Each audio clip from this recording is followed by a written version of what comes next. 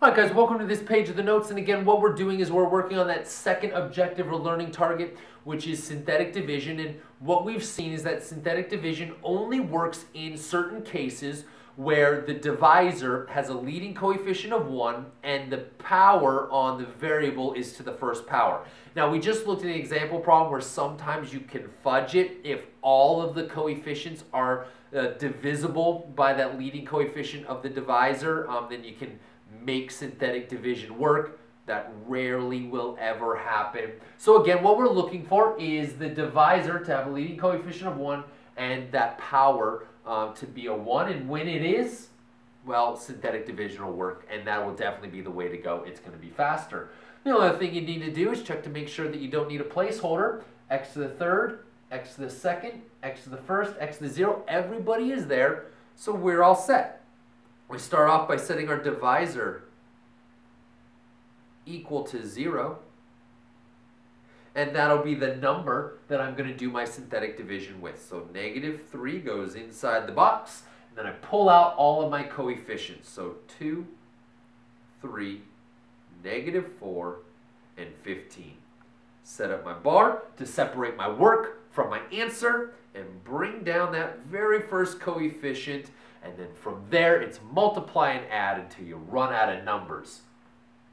Sorry, running out of power. Okay, so -3 times 2 is going to be a -6. Add them up, that's going to be a -3. That's going to be +9, which is going to give me 5. -3 times 5 is going to be a -15, which sum to 0. Okay, so in this case, remember, that last number is always going to come out to be your remainder. In this case, I wind up with a remainder of 0, which means, what that tells me is that my dividend is evenly divisible by my divisor. I don't have anything left over when I do my division. And my final answer will always be 1 degree less than my original polynomial, which was a 3rd degree polynomial. So my answer is going to be a 2nd degree polynomial. 2x squared minus 3x plus 5. And I don't have a remainder. My remainder is 0, so that's it. You're all set. Let's go ahead and do another one. Again, check to make sure that synthetic division will work. Leading coefficient is 1. The power is 1. Okay, so then all I got to do is check to make sure I don't need any placeholders. X to the 4th, x squared, x to the 1st, x to the... Okay, so I'm missing the x to the 3rd. So I'm going to need to do a couple of things here. First, I need to set this guy equal to 0. And then I need to add my placeholder. So 4x to the 4th plus 0x cubed plus 2x squared minus 4x plus 12. All right, now that I've added my placeholder, 4, 3, 2, 1, 0, I've accounted for every power of x, starting with the highest power I was given, using 0 as the leading coefficient for my placeholder. Now I'm all set to set up my synthetic division using a -2. So -2 goes inside the box, and I pull out all my leading coefficients. 4, 0, 2, -4, and 12. The bar to separate my work from my answer, and the first step is to bring down that leading coefficient, which is a 4. Then you multiply and add until you run out of numbers. -2 times 4, -8. Add them up, going to be a -8. That's going to give you 16, which would be 18, which is going to be a -36, which is going to give you a -40, which is going to give you a +80, which leaves you with a 92 as a remainder. I know, gigantic remainder, but that's okay. My original polynomial was a 4th degree polynomial, so my answer is going to be a 3rd degree polynomial.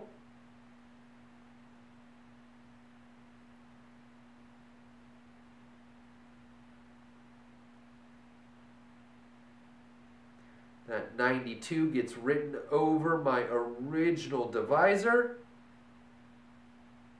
Because it is my remainder, we write it over top of the divisor, and this is my reduced polynomial, the result of doing synthetic division. Got a couple more for you here on the next page, and since these go so fast, we will just fly through these next couple of example problems. You should be really good at doing synthetic division at this point. Hopefully what you're doing is coming back now to check your answers because you've already worked ahead.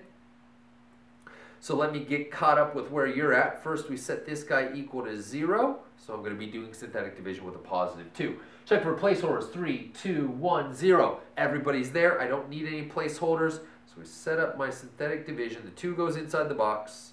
3, negative 8, 11, minus 14. Bring down the 3. Now it's multiply and add until I run out of numbers. 2 times 3 is 6, which leaves you with a negative 2.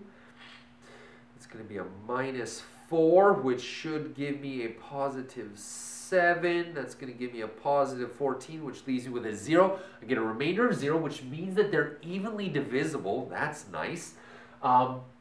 The original polynomial was a 3rd degree, so my polynomial, my answer, is going to be a 2nd degree. 3x squared minus 2x plus 7. I don't have a remainder, and so that's it. We're all set. Next. All right. We are really good at these. We're just going to fly through this next one. Synthetic division, absolutely awesome. When it works, it is so fast. Saves a ton of time. 4, 3. I'm missing the 2. So we're going to rewrite this 6x to the 4th minus 8x cubed plus 0x squared plus 12x minus 14. So now I've got 4, 3, 2, 1, 0. I have every power of x starting with the one I was given in decreasing order. And we're all set to set up our synthetic division. So the 2 goes inside the box, and I pull out all of my coefficients. 6, negative 8, 0, 12, minus 14. We start by bringing down the 6. All right, so 6 times 2 is going to be 12. Add them up. That's going to leave me with a positive 4. It's going to give me 8. It's going to give me 8. That's going to be 16. Which gives me 28. 2 times 28, 56. And negative 14 plus 56 should be 42. That's my remainder. My original polynomial was 4th degree, which means mine is going to be 3rd degree.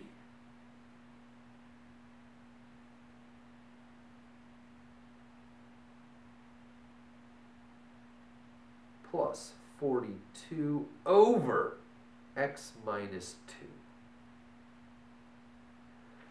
All right, guys, once again, that is synthetic division. Hopefully what you see here is that when it works, it really helps these problems go a lot faster where you're dividing polynomials. And again, it only works in certain cases, so as long as you have one of those cases, please feel free to do synthetic division. But remember, algebraic division works every single time. It will always work, and there are certain cases where synthetic division or algebraic division is going to be the only way to do the problem. Unfortunately, synthetic division works in really specific cases. So hopefully you enjoyed this synthetic division. I get a kick out of it. I think it's so much fun to do, plus the fact that it's so easy. I love it. So head on over to the next page of the notes. We'll try a couple more of the trickier problems with algebraic division. I'll meet you there.